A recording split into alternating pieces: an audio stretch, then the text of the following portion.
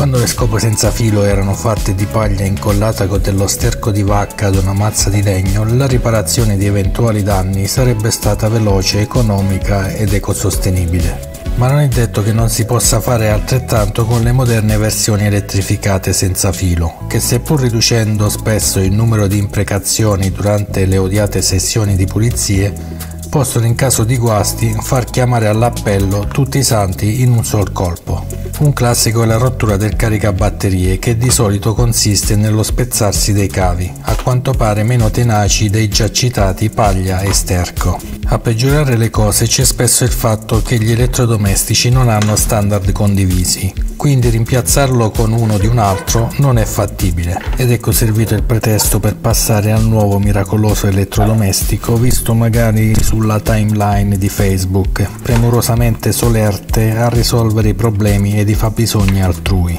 Ma poco prima che stessi cliccando su conferma l'ordine, una motrice Scania V8 di un noto corriere espresso, intenta ad uscire alla massima potenza da un fosso che qui in Molise nel sud-est Italia abbondano, mi ha schiarito le idee grazie alla nube di gas di scarico che mi ha regalato, seppur diligentemente filtrata dal filtro antiparticolato, sperando che la centralina si sia ricordata di attivarlo. Nel dubbio ho deciso di contribuire il meno possibile a ciò, quindi riparerò il caricabatterie. L'operazione è quasi a costo zero, eseguibile da chiunque abbia un minimo di manualità, tempo e voglia. Il procedimento è applicabile a qualunque tipo di caricabatterie da parete, come ad esempio anche per quelli per smartphone Samsung, Huawei, Sony, Motorola, Xiaomi, LG, Apple, eccetera. Nello specifico questo procedimento mira ad una riparazione che riporti il tutto alle condizioni originarie, magari anche con qualche miglioria. Dopo aver ritagliato eliminando la parte danneggiata e spellato i cavi elettrici, smonto l'alimentatore che purtroppo è termosaldato, non essendoci né viti né ganci, quindi bisognerà forzare le giunzioni per aprirlo, facendo attenzione a non compromettere il circuito interno e le plastiche. Rimuovo il pezzo di cavo rimasto nello snodo in gomma con un trapano dotato di una punta di adeguata grandezza.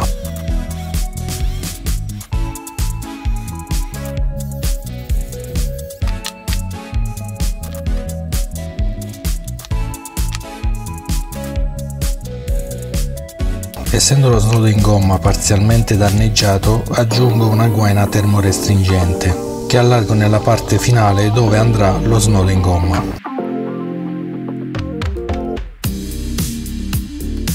Reinserisco la guaina integra nello snodo in gomma.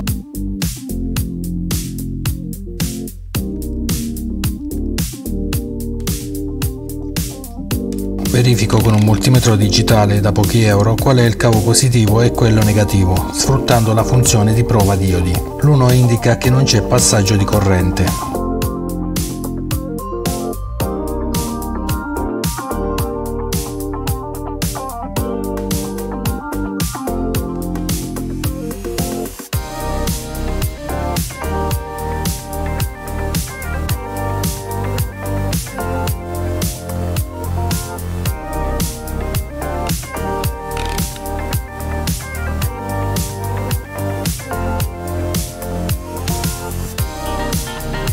Stagno i cavi per prepararli alla saldatura.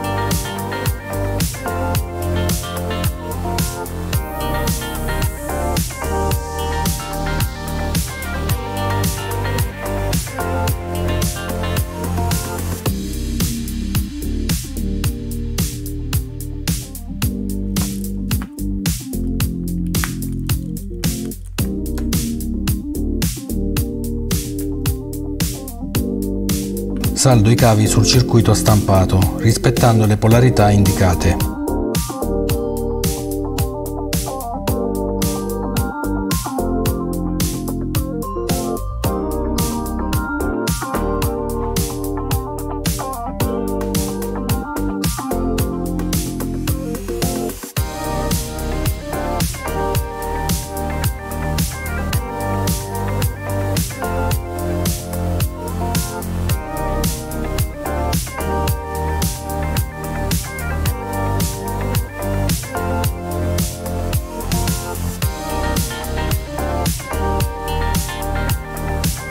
applico una fascetta per impedire al cavo di sfilarsi.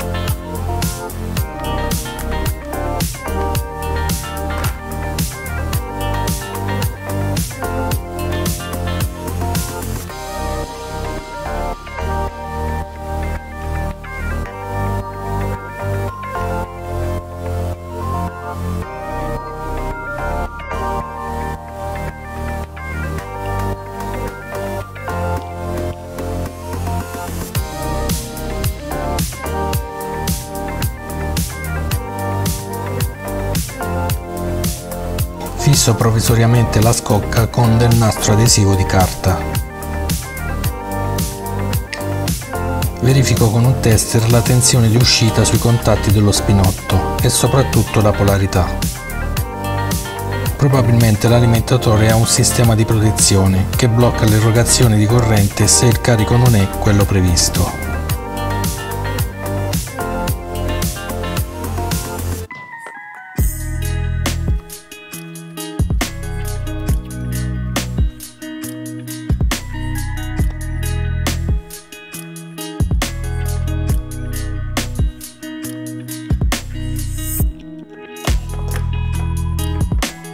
Proseguo l'assemblaggio definitivo posizionando la guaina termorestringente sullo snodo in gomma ed applicando del calore per farla aderire perfettamente.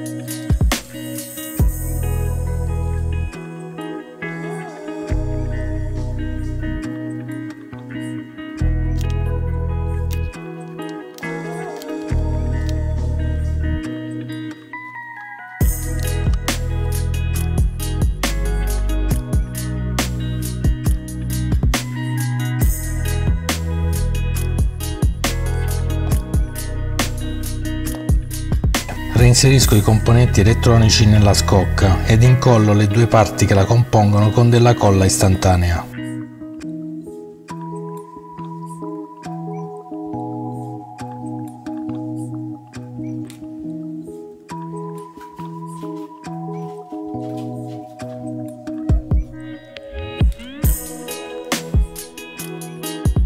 Il caricabatterie è tornato perfettamente funzionante, con questa riparazione ottimale se non a regola d'arte.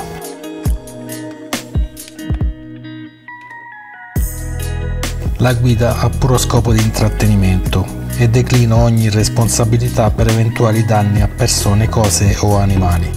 Ti ringrazio per aver visto il video fin qui e spero di esserti stato utile. Se non l'hai già fatto, commenta, condividi, metti mi piace ed iscriviti al canale. Ciao!